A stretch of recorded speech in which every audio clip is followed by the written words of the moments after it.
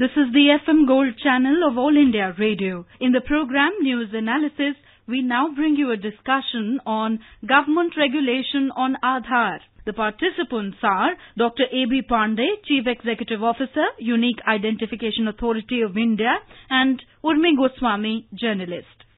The government has said that nobody can open a bank account without their Aadhaar number. That is mandatory, one of the prerequisites for opening a bank account. Those people who already have bank accounts will need to ensure that their bank account is linked to the Aadhaar number, to use the technical word seeded, the Aadhaar number, by 31st December. Why are we linking everything to Aadhaar? What is the reason for this? There are primarily two reasons for this. One is that experiences have been that the bank accounts have been opened, and whenever certain inquiry takes place, it is found that many of such accounts the persons are not available and the transactions have happened, and then the person is not traceable. Because of this problem, various things happened. Of course, certain frauds, tax evasion, money laundering. And fourth, we have also come across many situations when a person is duped by some fraudster and the money is withdrawn from his bank account, but it is going to some other bank account.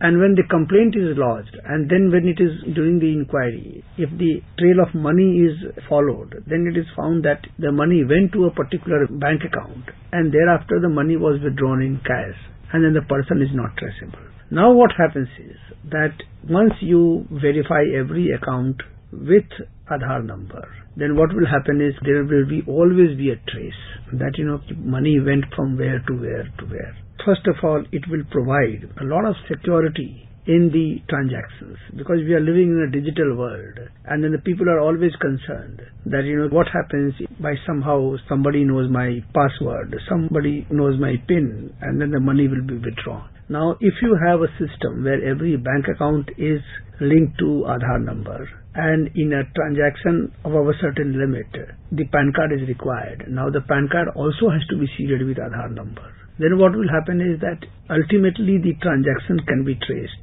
and ultimately who is the beneficiary of that transaction can be traced. And if he has indulged in some fraudulent activity, he can be brought to justice. So this is one part. Similarly, we have also seen that the bank accounts are used by many unscrupulous elements, those who want to evade tax, those who indulge in black money, those who indulge in money laundering. So verifying all such accounts with Aadhaar number will put a check on this. So these are the two major objectives.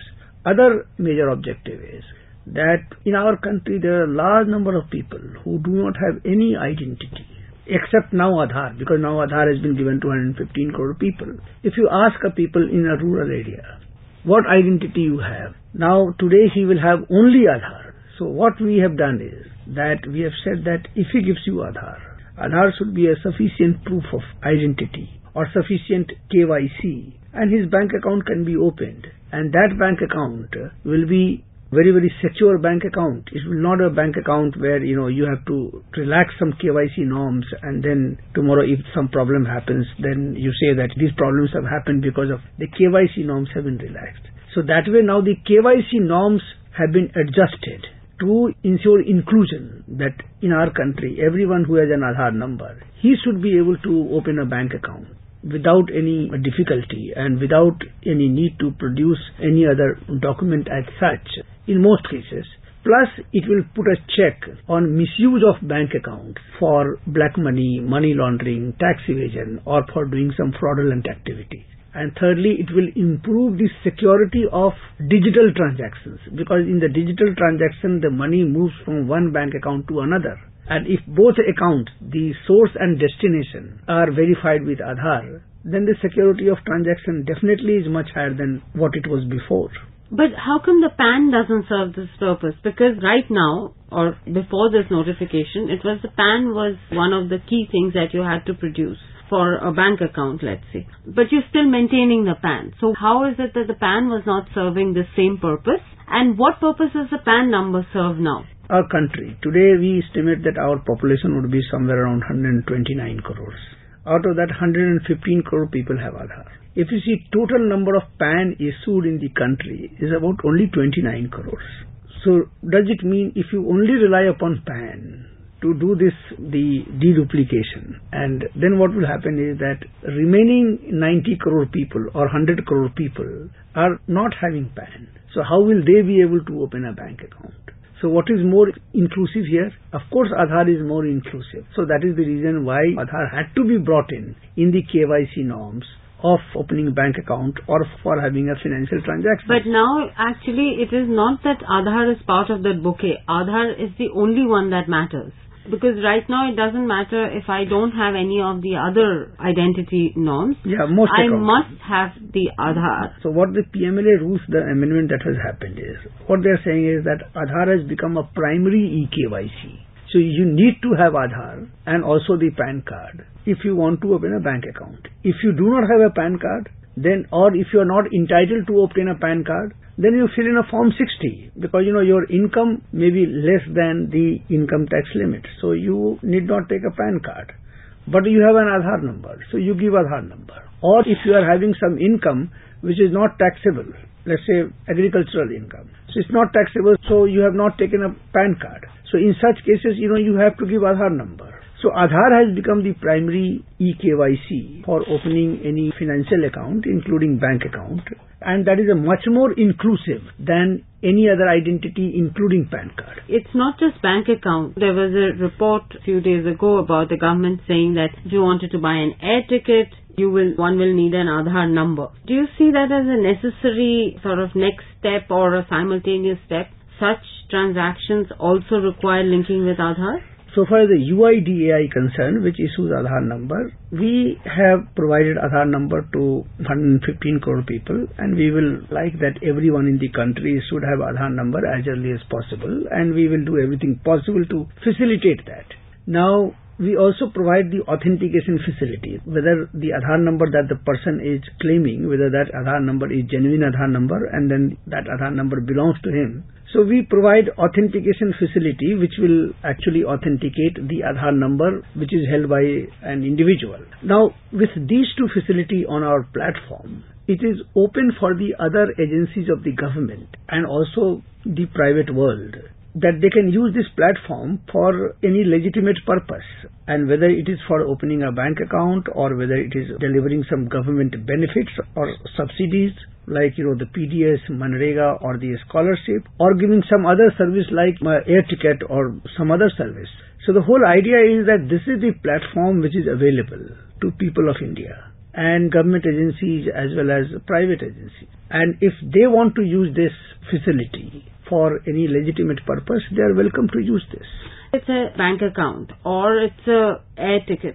It is not just people who are citizens of this country, but actually even people who are residing in this country but citizens from other parts of the world. If they are going to say they're posted in India or they're traveling in India, they will need to, if you're posted, you'll require to open a bank account. If you're traveling, you need to buy an air ticket. How does UIDAI see addressing traveler or the sometime resident in India addressing, being able to function? Aadhaar Act clearly defines that who is entitled to obtain an Aadhaar number. Aadhaar is available to all residents of India. Aadhaar Act also defines who is resident and who is not a resident.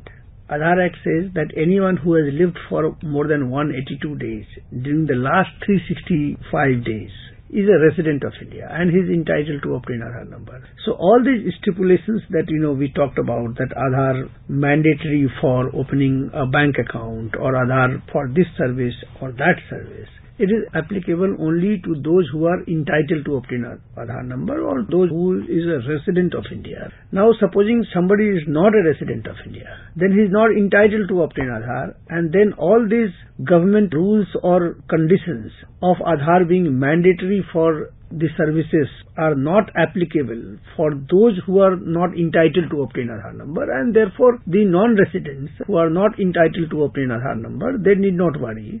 If they want to open a bank account, they can go to the bank and say that, look, I have my passport and please look at my passport. I have not resided in India for last 182 days during the last 1 year and therefore I am not entitled to obtain Aadhaar number. Therefore, you should be able to open a bank account for me without an Aadhaar number, and he will give you a necessary documentation and he will open a bank account for you without Aadhaar number.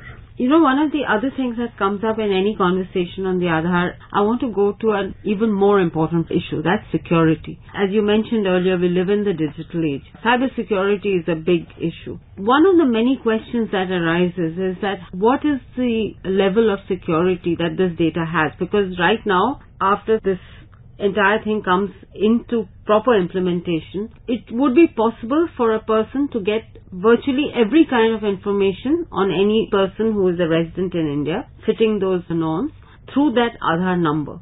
So clearly there is a need to keep this information extremely secure, and that question keeps arising. So what can you say to actually assuage listeners about this question of security? First of all, I would like to assure the people that their data, like their biometrics or whatever the data that they have given at the time of Aadhaar enrollment, that is safe and secure with UIDAI. We take every possible measures to ensure that this data is not leaked, this data is not misused. And I would also like to mention here that during the last 6.5 years that we have been in existence, there is not a single case of data breach or single case of identity theft. So there is no leak, no data breach from the UIDAI system. Now, the media report that was a case where a government department or some state government, they were collecting Aadhaar number from the various people, their beneficiaries. For example, there is a pension scheme, and then the government collects Aadhaar number and then the bank account and then the pensioner's name, address and other details. And then as per the requirements of the Right to Information Act, they were publishing the name, Aadhaar number, bank account number and other details on the website. Now this is what certain people mistook this as a leak from the media. Actually they were publishing this on their website in accordance with the requirements of the Right to Information Act, which came in 2005. Now Aadhaar Act came in 2016, and what Aadhaar Act says that Aadhaar number should not be published in public, so that the people should not be able to link your data from the various sources and get a 360-degree view of this. So this needs to be discouraged. So therefore Aadhaar Act says that don't publish the full Aadhaar number. It was not a case of data leak as such. And we told those departments saying that now the new Aadhaar Act has come and then you should not be disclosing this full Aadhaar number. If you have to disclose Aadhaar number, then you mask some digits and only disclose the last 4 digits, and that is what they have complied. So there is no data leak as such. Right. Now the other question that you asked, that if somebody gets the Aadhaar number, and then can he get all information about you? Now again, this is not possible, because what Aadhaar Act ensures and Aadhaar Act prescribes that, let's say your Aadhaar number has been collected by a service provider or a government department. Then that service provider or government department has to use it only for the purpose for which it has obtained. And he cannot share this data with anyone else. And if he does that, then it amounts to a criminal offense, which is punishable with 3 years imprisonment. So therefore, the different databases cannot be allowed to be mixed, so that the person's full profile can be disclosed or can be known to others. So these precautions have been taken care in the Aadhaar Act itself. The government has now said that you cannot open a bank account without Aadhaar. It's actually a way of ensuring inclusion and also security. As an agency, you're saying that there is no cause for people to worry because the information is secure, and as you said, 6.5 years, no leaks. And obviously your agency is keeping an eye to ensure that involuntary proffering information in the process of meeting other sort of legal requirements are not done. It's an interesting step, but sometimes people have many doubts, so thank you so much for clearing all these doubts. You were listening to a discussion on government regulation on Aadhaar. The participants were Dr. A.B. Pandey, Chief Executive Officer, Unique Identification Authority of India, and Urmi Goswami, journalist. The program was produced and presented by the News Services Division of All India Radio. This program is also available on our website, newsonair.nic.in. You may email your opinion about this program at airnsdaytalks@gmail.com.